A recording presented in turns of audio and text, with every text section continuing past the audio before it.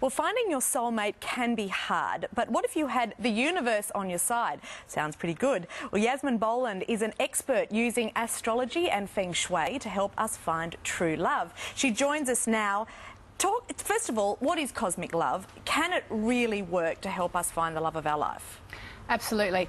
Cosmic love is basically, well, Cosmic Love is the name of my book, and the book is all about clearing out all the past. So if you're sexy but single and looking for love and you're thinking, why can't I find anyone?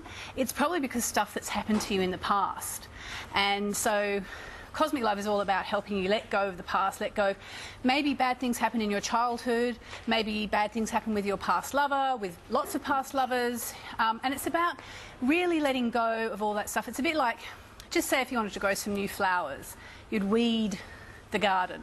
So it's about weeding the garden so you have a beautiful bed to plant your new Cosmic Love flowers on.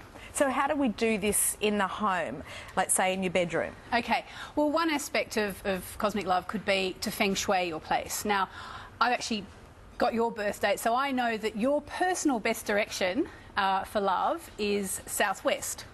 So, for example, if you were, I know you're happily married, but if you were going out on a date, it would be ideal for you to sit facing the southwest. Kind of sounds a bit mad, but there you are. Or you could have your bed facing in the southwest direction, so that if you're an arrow and your head's kind of the pointer of the arrow, you would face southwest. Now, I don't know if these things are magic or if they're just about the law of attraction, but they work. Because if you're confident that you're going to find love, you're much, much more likely to find love. Okay, we've got some of your tips here. So set up feng shui to find love. Set up a love corner.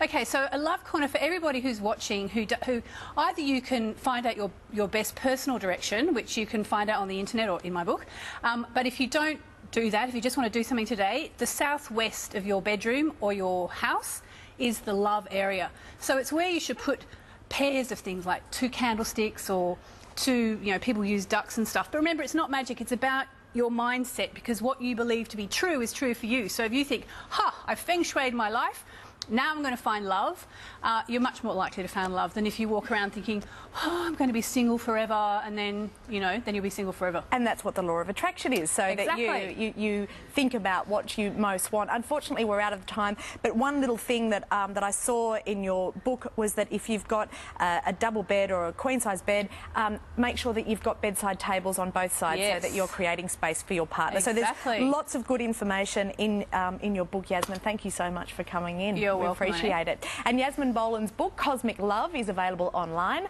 Just go to our website for more information.